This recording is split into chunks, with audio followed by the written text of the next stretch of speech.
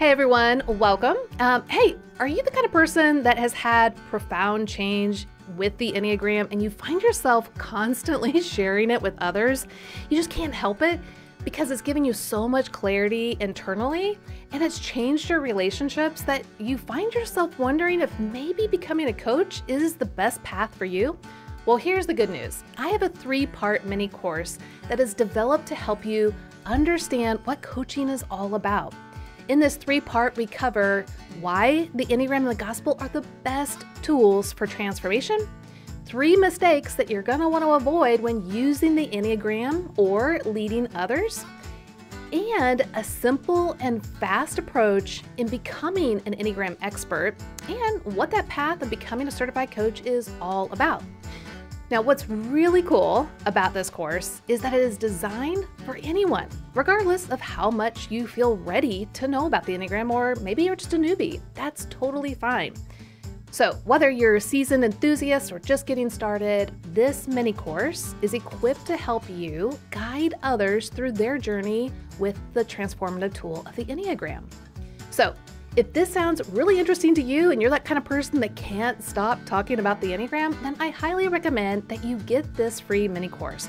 Now, all you gotta do is go to yourenneagramcoach.com/mini course, one word, and get your free course there. Today, I'm super excited to have one of our very own certified coaches, Jackie Brady.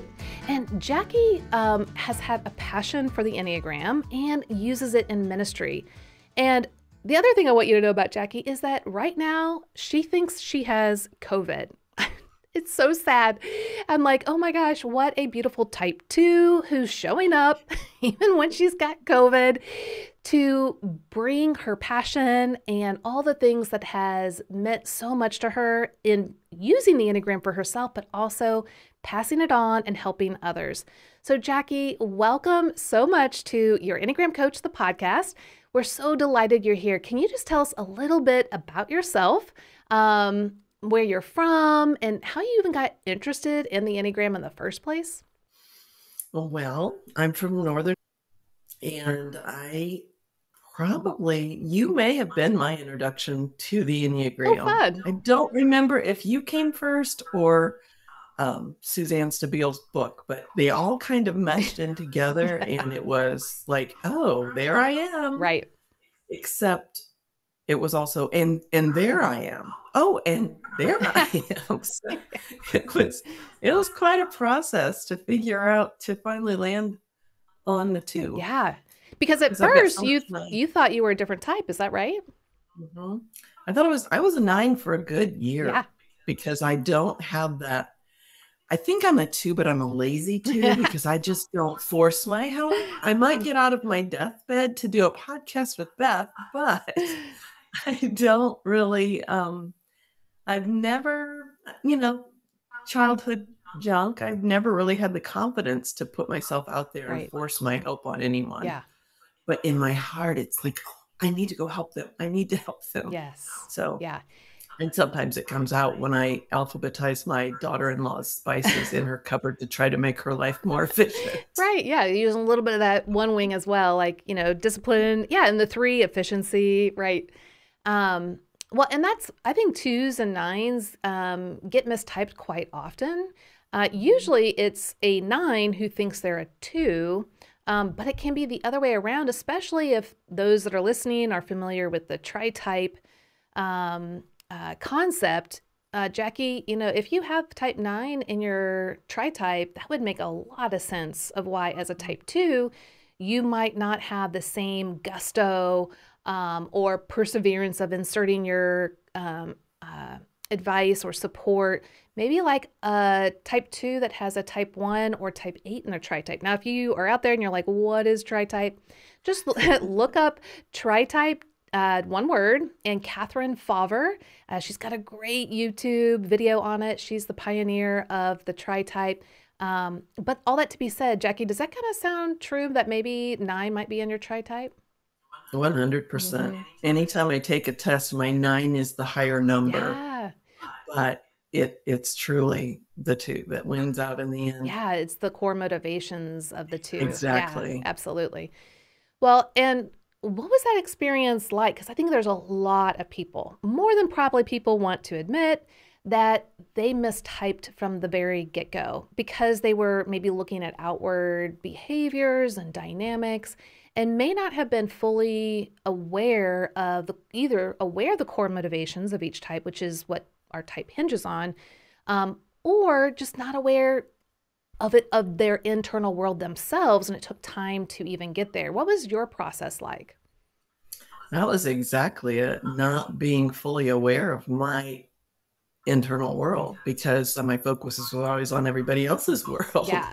And so I didn't know the true me. And then when I saw the part about two that just really pushed me away was that, what do you mean I'm not altruistic in my love for others? I am not serving to be served. I'm not hungry for love. What are you talking about? Yeah. Until I sat back and realized, in fact, it was when I had COVID the first time, it really cinched it for me because I was immobile for a month. I lost a whole December one year. Christmas didn't even happen. It was just like, I don't even remember it. And as I started to get well, I was worthless. I've lost my identity. I can't serve anyone. I can't help anyone. Yeah. I can't take care of people. How can I possibly be loved if I'm not serving? And so things started to, mind, body, and spirit all work together. And when one gets broken, the others sort of maybe wake up a little bit, or they get more broken. But in my case, it really helped me to look inside and see what was really there as far as my need for affirmation. And then the shame of it. I was so ashamed until I realized, wait a minute, there is not one thing wrong with needing to be affirmed. Right. Right. God put that there and he left it there. He could have cleaned that up, but he left it there because he wants me to come to him. Yes. For affirmation. Right. Right. And so when I was able to bust through the shame, I could see myself crystal clear. I don't have to be ashamed of my two-ness. It's who he made me to be. Right. And it plays into my ministry and how I do life. So yeah. Well, and just to kind of paint a broader picture for people, or a clearer picture for those who are maybe either new to the Enneagram or they can't remember what a type 2 is, they're the nurturing supporter, and they fear being rejected, unwanted, unloved, not needed, inconsequential, dispensable, but they desire to be wanted, loved, and appreciated. But they have the core weakness of pride. Now, this is where they see everyone else's needs and emotions and negate their own. And they move towards others with their helpful support, usually confidently. Now, of course, with Jackie, we're talking about how she's got a lot of 9 in her, so she's not going to be as confident as other 2s. They usually confidently know what others need, and they want to offer it to them in some form or fashion. And the whole reason is for their core longing. They long to hear and experience, you are loved and wanted. And for the 2, part of that is, well, I have to be able to give and serve and know what people's needs are, know how to come through for them in one form or fashion, because that's the only way they will appreciate and love me and I'll have worth. So Jackie, that kind of sounds like goes right along with your COVID story, that you couldn't give and serve, like you were down and out. Is that where that shame kind of welled up and the fear? Yeah. And just a total realization that everything I'd been denying was really true. I really do base my worth and value on what I do, not on who I am. And as my number 3 husband fell into his number 2 wing, right? Let's not say number 2. Let's say my type 3 husband leaned into his 2 wing and really took good care of me. Aww. But it really was hard to take because I'm supposed to be the caregiver. Right. He's great at it. He did a wonderful job. He never complained. And the only thing I could taste was orange juice. So he had that orange juice by my bed. Oh, That's so sweet. yeah. What was it like, just for those that are out there that are type 2s, what was that learning experience like? Because I know that there's the misaligned parts of our heart, that wounded part of our heart that wants to pull ourselves up by our bootstraps and say, no, it doesn't matter that I have COVID. I've got to help. I've got to serve, because what if I'm not loved, if I'm just down and out? But then there's that beloved part of our heart that is more healthy and knows, no, I mean, God loves me, sees me, and wants me, even in this state of where I'm at, and He's here to serve me. But not only that, He's given my husband to serve me and love me, and that you get to embrace that. Now, I'm sure it was a push and pull dynamic the whole way through, but just guide some of the other twos that are out there what it was like to actually feel the ability to surrender to actually the healthier side and accept another person's help and love, and to be needy, and that it's okay. What was that like? It was awful. Growth is always so hard, isn't it? At the point of being ill, I had no choice. So I was kind of forced into the submission of being the one with the needs. Afterwards, when I started to feel better, and wanted to be out of bed and wanted to do some things and couldn't, that was when it really hit me. But I think, like today, for example, when I'm not at 100% health wise, Yeah. the difference is now, a couple of years later, I am here not because, oh, they asked me to help, I have to help, I'm a 2, I need to get out of bed, I need to buck it up, pull myself up by my bootstraps. It was more of, this is outside of my comfort zone. I don't want to do these things. I don't, let me empty the trash, let me do the background stuff. I don't like being on camera. I mean, I don't, this is uncomfortable for me, but it was being a more healthy too. I could say, even if I don't have the strength and I don't feel like I have anything to offer, I know I was asked for a reason, and I know that you guys paid what you do in prayer. Yeah. And so I just felt like, okay, this is what I'm supposed to do, and I need to step out of my comfort zone, even if it means I don't look like the greatest helper or the greatest coach. Yeah. And I can just be real. Absolutely. And I love that. And I think, we know that God is sovereign and knows all things. He knew that you were going to not feel your best today. And, I'm like, but that's so beautiful, because in your neediness, you are loved, and we want you here, and we want to hear from you, because your journey matters in the highs and the lows and all of the in between. And so I am really grateful that God is allowing you to just show up in this raw form and not feeling great, and allowing us to just enjoy the ride for what it is, and to enjoy you in this most authentic state. And I think that is just such a sweet but hard thing, a gift that God has given. But with that, what I would love to hear, as an Enneagram coach who is a type 2, you have some incredible strengths that naturally just pour out of you. It's just who you are. Can you just highlight some of those things that you see as a type 2 coach that just permeate into the lives of those that you're helping? Like, what are those aspects, and how do they show up in your coaching? I think one of my favorite things, I do premarital coaching for our church. When there's a couple that's getting married, the pastor has me do the premarital coaching, and I had not done it. My system that I used didn't include the Enneagram prior to being a coach. And so this is just in this past year, this is new for me to be able to incorporate the Enneagram into the premarital. Yeah. And I do some marriage coaching as well. But I think that has been a way that I've really seen God like work through me, in that at the end of a session, there's never a, well, she was on your side. Obviously, she took your side, because I can see both sides. Yeah. I really do see where they're coming from. And I always said, in my ministry prior to being a coach, when I would do marriage counseling, it wasn't marriage counseling. I'm just a translator. Yeah. You say it and I'll translate it so they can understand it, Right. because I get where you're coming from. And your words are never going to get her there. Yeah. Or him there.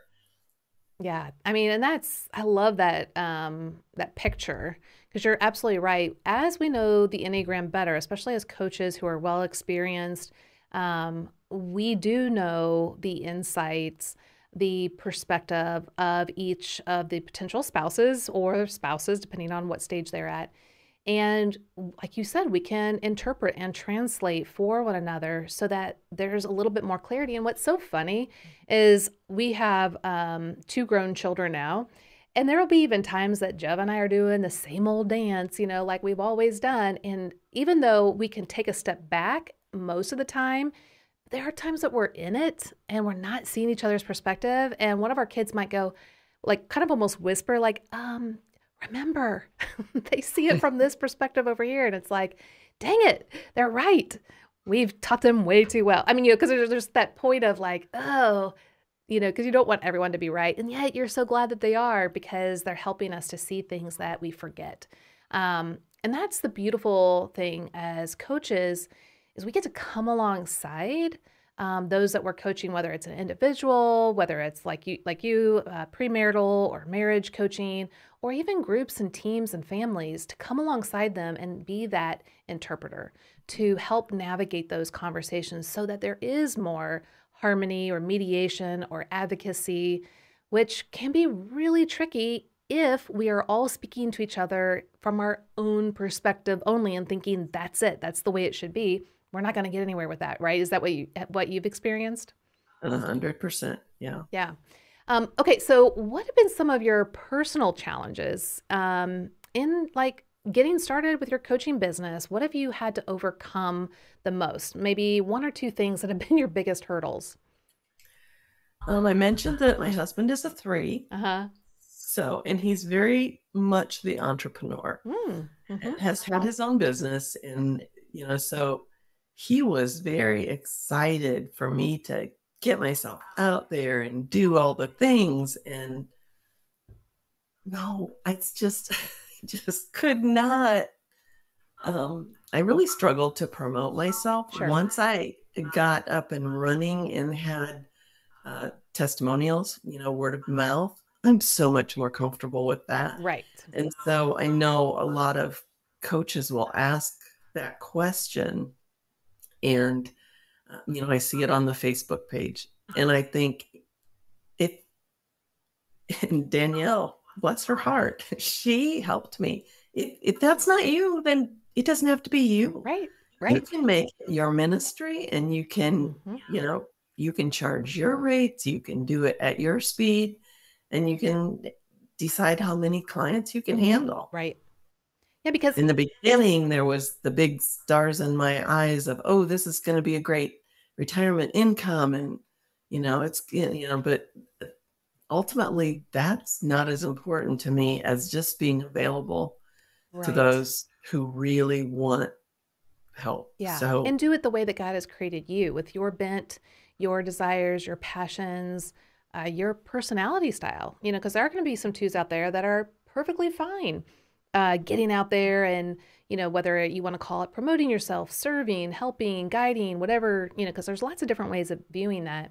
So there's going to be some out there that are going to, go all out. But then, like you said, but God has put a different desire in your heart and a different disposition. And we want to be true to how he's created us. And I think that's why the Enneagram is so wonderful, because it's not a one size fits all. Just because you're an Enneagram coach doesn't mean you have to look like, Coach Susan or Coach Bob or whoever. It's like, no, you need to be Coach Jackie in the way that God created you.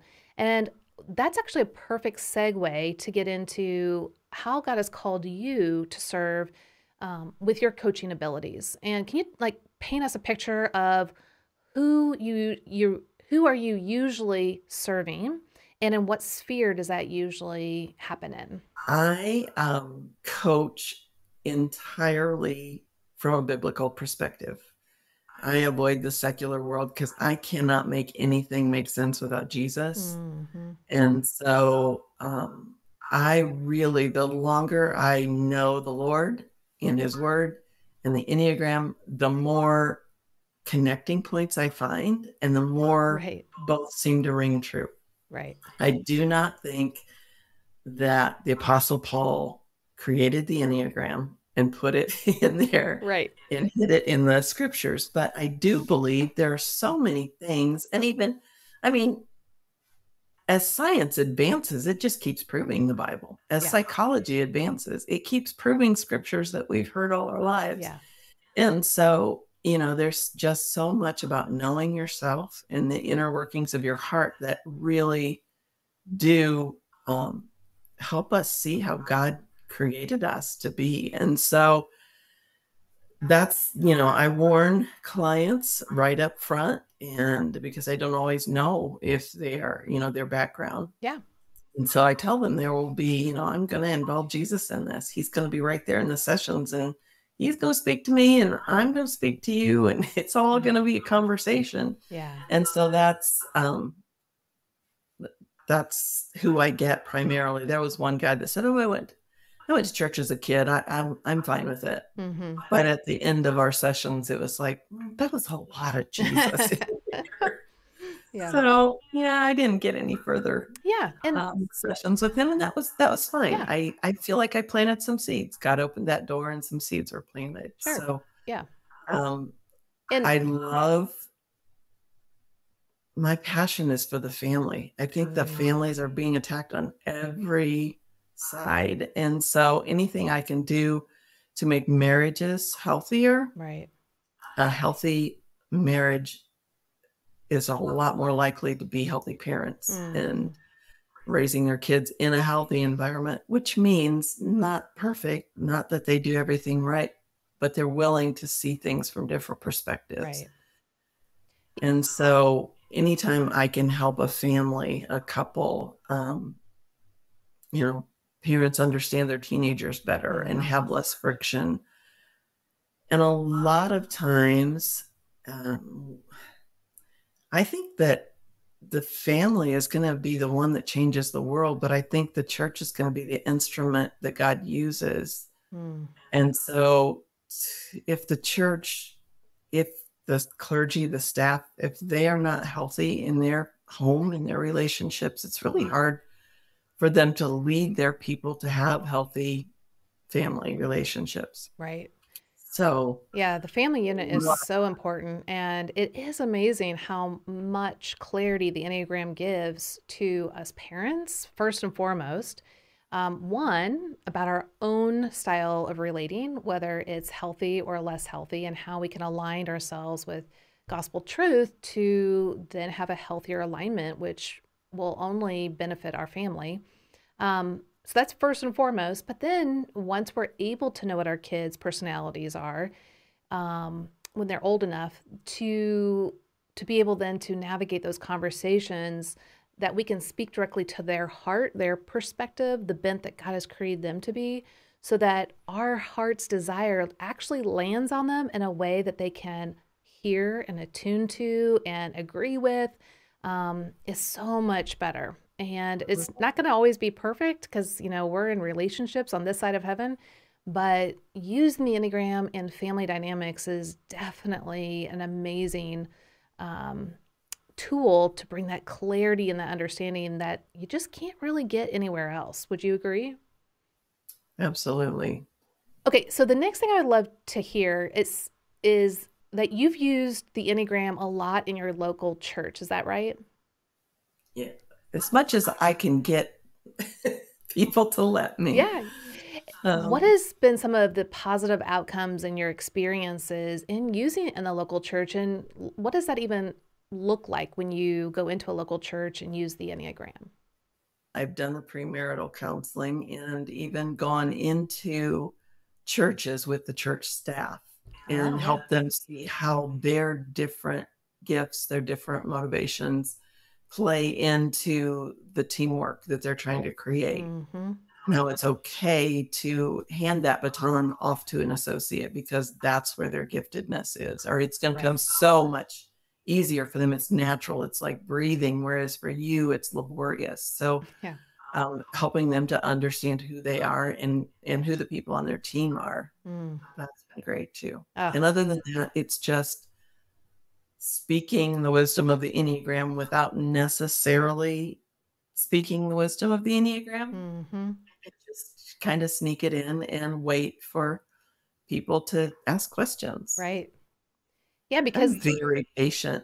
yeah, because the Enneagram brings so much clarity. I know a lot of times, and tell me if this is true for you too.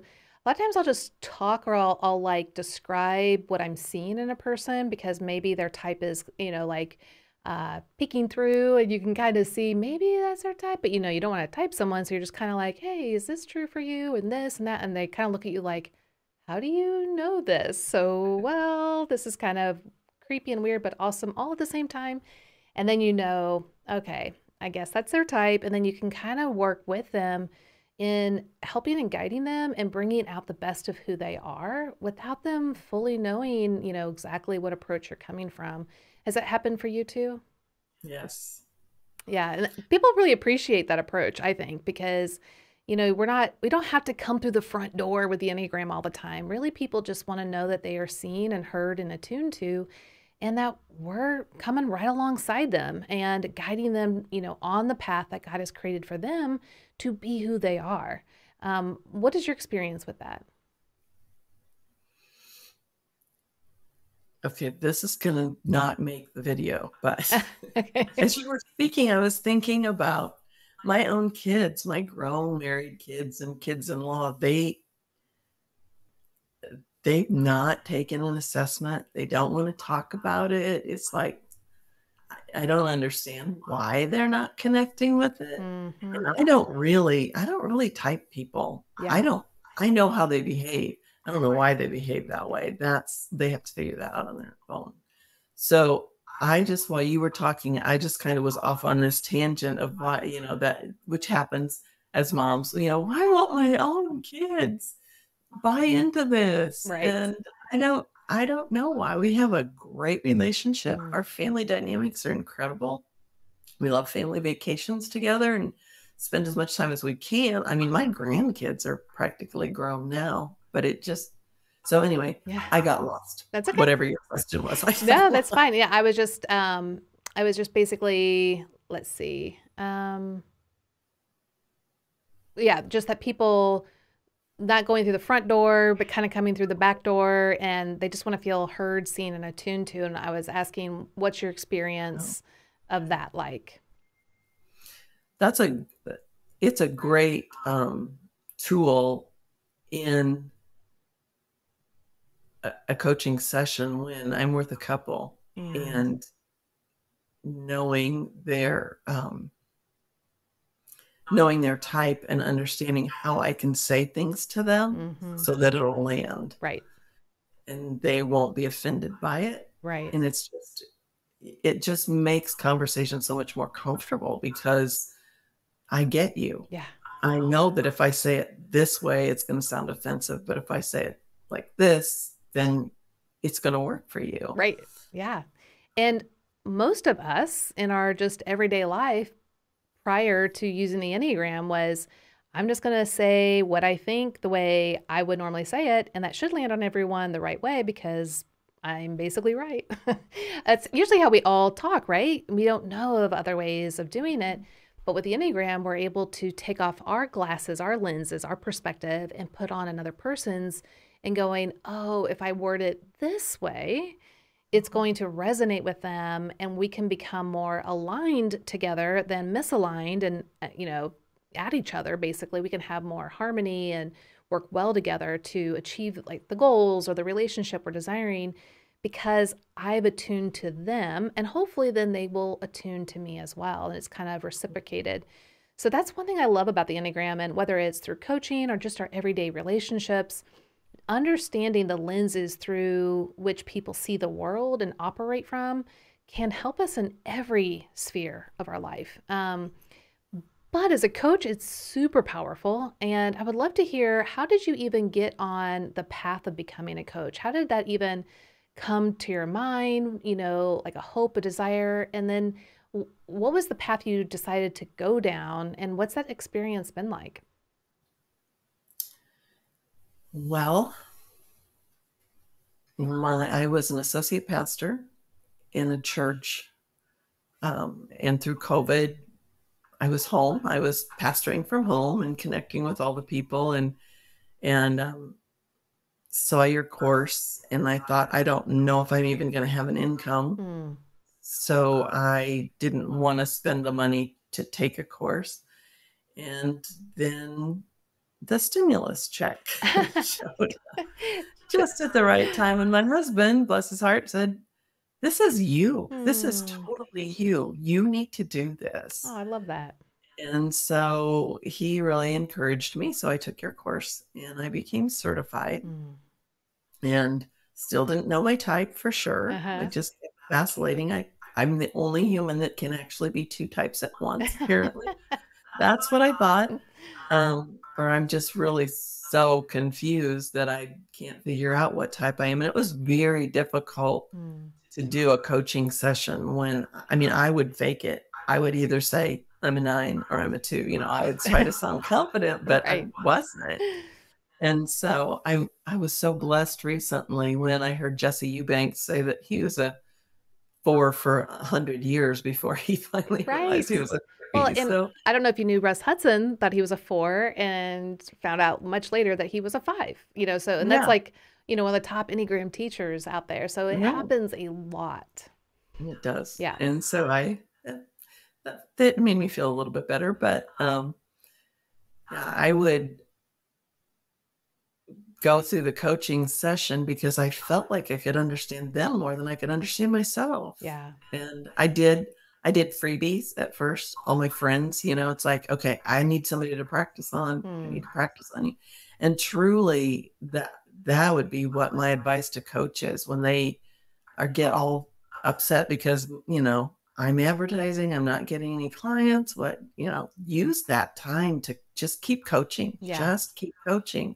Even if it's, you're not making any money. I don't want you to start to death if it's your primary livelihood, but I learn more from coaching. I read and listen a lot because I love the Enneagram, and everybody teaches it the same thing with different language, and some of it really just hits. Right. And so just do it. Just talk to people, get to know people. You don't have to be good at it. Yeah. Well, and like you said, you learn so much from just those interactions, those engagements with people. And I would totally agree. I think those are my favorite things, is to do coaching sessions, because I've learned so much more about all 9 types by doing those one-on-one coaching. They give me so much better insight into their own world. And then I kind of, I'll jot, good nuggets down, for me to remember for the next time I'm with that same type. And they give me the vocabulary, the insight, their pain points, the things that have been helpful and transformative. And so I 100% agree. Just get out there, get coaching, experience it. We all have to learn, and we're all going to stumble, but we'll learn from our stumbling what works and what didn't work. And people are super gracious when we're starting out learning. And so I think a lot of people don't get into coaching because they have head trash or limiting beliefs, or self-doubt, if you want to call it, like, oh, I couldn't do this, not me, Beth could do it, or Jackie can do it. It's like, nah, guys, really, I have head trash all the time. And if you're thinking, but you're your Enneagram coach, yeah, I know. And I'm still a human being, and I'm still a type 9 who constantly has this soundtrack in my head that says, no one wants to listen to you. Don't assert yourself. And you might be thinking, but Beth, you've been studying the Enneagram forever. Like, why isn't that gone? It's like, because that's this side of the fall. I need Jesus every day, all the time, to be my rock, to be the one that helps me to speak and to do the calling that he has placed in my life. If left up to me, I wouldn't. And that makes me sad for myself, because I'm so grateful and thankful for all the things that God has done through my coaching and writing books and all that stuff, but it wouldn't be without Him and the calling that He has on my life. But all 9 types have their own type specific head trash. And Jackie, like, what are some of the kind of the limiting beliefs or head trash that you've been able to see more clearly that you've had to like overcome again all the time? So it's not like it's gone. But what's those limiting beliefs that keep popping up for you? Well, since I have so much 9 in me, I have equally heard that nobody wants to hear what you have to say. Yeah. And I had an employer at one point who reminded me that consistently. Oh. Don't blow their phones up during COVID. Don't blow their phones up. They don't want to hear from you. Leave people alone. Well, I knew that wasn't true because I could see the blessings coming back, but you hear things and they just seem to lodge in your brain Right. and you become crippled by it. Yeah. And so that was as a 2 and struggling with shame, I realized that more and more, if I'm feeling shame, like I'm not enough, like I'm not good enough, I can't do this right, somebody else can do it better, I need to just stay in the background and empty the trash and clean the toilets because that's where I'm comfortable serving, then I'm not giving the Holy Spirit a chance to really use me in the way He wants to. And so to get past the you're not enough, you're not good enough, you're not smart enough, you're not young enough, all of the things I think all women especially feel, and just magnify it by 1,000. And that was me. A lot of it was my childhood. My mother struggled with some mental illness issues and she was extremely critical. And I owned every word that she ever said. And I carried it into my 60s. I still can hear that. And so I think the voice of my inner critic and my one wing is probably my mother's voice, or maybe a boss's voice. But my mother loved me fiercely. She did. And every criticism was to help me. And she would tell me, this is constructive criticism. But it just caused me to believe that I'm not enough. And if I'm not enough, why in the world do I think I could coach somebody else? Yeah, because one of the greatest fears of the type 2 is rejection. And when someone is giving you, even if it's constructive criticism, I'm assuming it feels like rejection. Is that right? Oh, yeah. Yeah. 100%. And then the shame wells up and, on and on. So what has it been? Shame does not come from the Lord. Shame comes straight from the pits of hell. The Holy Spirit might convict you, He'll speak to you, He'll lead you and direct you, but He will never, ever make you feel ashamed. And so when I realized all of the shame I was feeling of not being enough was not a good voice from a good place, then I could just, push that aside. Not today, Satan. Not today. Yeah. And then once you've pushed through and you've allowed the Holy Spirit to enable you to push through and to move forward, what has been the experience when you've showed up with clients? What is that feeling that you've had inside watching them transform and grow? Even before I see growth and transformation in them, I feel so energized and empowered and full. I never feel closer to God than when I'm in a coaching situation. Yeah, I would agree. Because I can just feel Him using me. Like Coach Beth, same. Coach Jackie, when I am there, I'm in my sweet spot. And because I'm not a rogue scholar, I'm not super smart. I have a lot of struggles with comprehending what I'm reading, and I read it again and again and again. And, I feel like I'm really not smart enough to do this. That's beautiful. I'm really not smart enough to do this, but God is. Exactly. And He chose me. I don't know why. I don't know why He chose me to be His vessel to do this.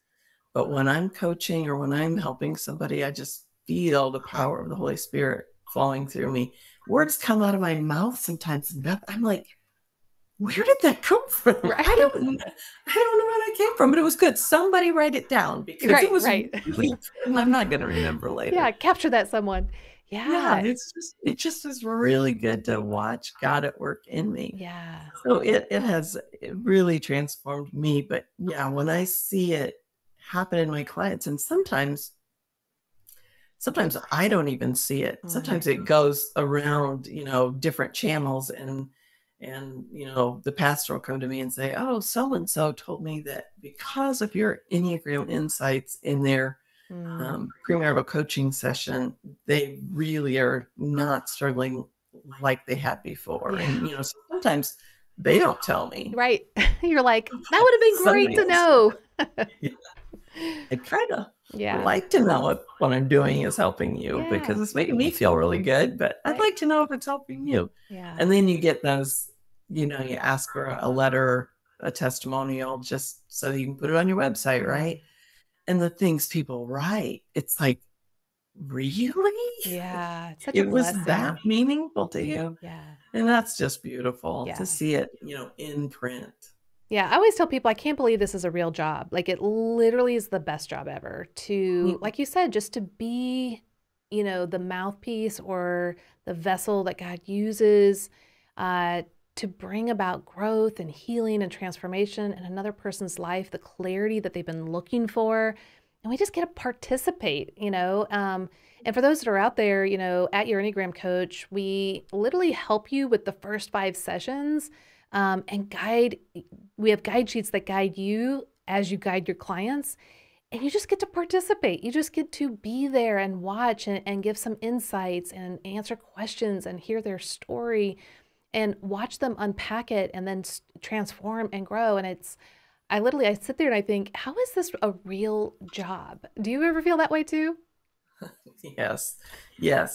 And I do a lot of gratis work. And I think that's because I'm a 2. I just want to help you. And if you can't, if you're going through hard times, you especially need help. And so I do it. And so I don't know. I think they know because of that I'm really invested in them, that it's not just a job for me. Right. But then once in a while, when I'm not going to lie, and this doesn't need to be on the, but when I do get paid like my full price, it's like it does. I know you've said, and you teach us, you have to charge for the value that they're getting. Yeah. And they have to have some skin in the game. And when I do, even if I do half price, it just gives value to what I do in a different way. Right. I'm not. Right. I don't know how to say it well, but it's not about making money. Right. But when you do make money, it gives validity in a whole different kind of way. Absolutely. And it also, like you said, they have skin in the game. And so they participate in their own transformation, because what you pay for, you pay attention to.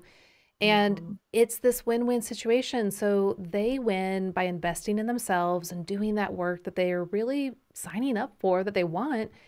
But then you also get to take care of your family. And like you said, it's not about the money. It's about caring for the people that God has entrusted to us with the right amount of income that we need. And I think it's such a gift to have a job, a career, a passion, a calling, whatever you want to name it, that not only blesses others greatly, but it really blesses us and our family. And like you said, it gives that validity and really satisfaction to participate in someone else's growth, while it also blesses us. So I think it's no shame in it. I think it's a beautiful thing that God has enabled this kind of job out there, that we get to walk alongside others. I mean, I just don't know how to describe it to people, but it's literally the best job ever.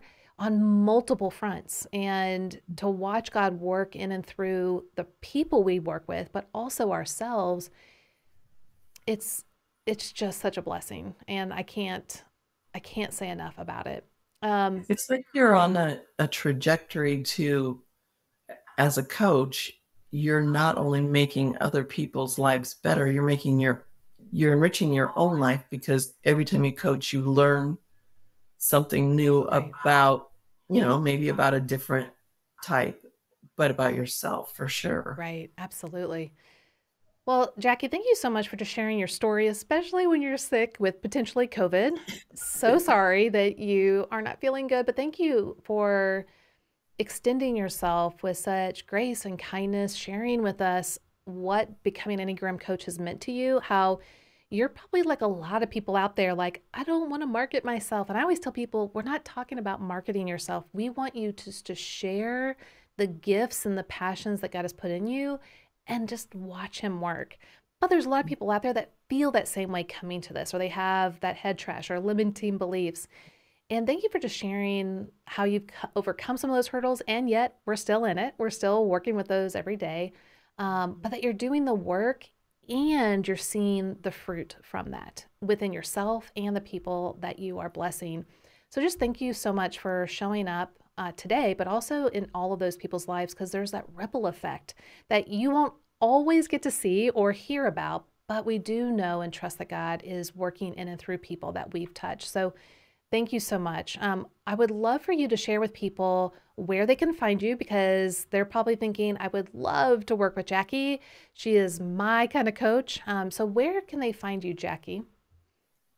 Well, I am in the YEC network, so that's probably the best place to find me. Great. Or email me at jbradycoaching.com. Great. Yeah. And for everyone out there, if you are like, well, where is that? Go to enneagramcoach.com.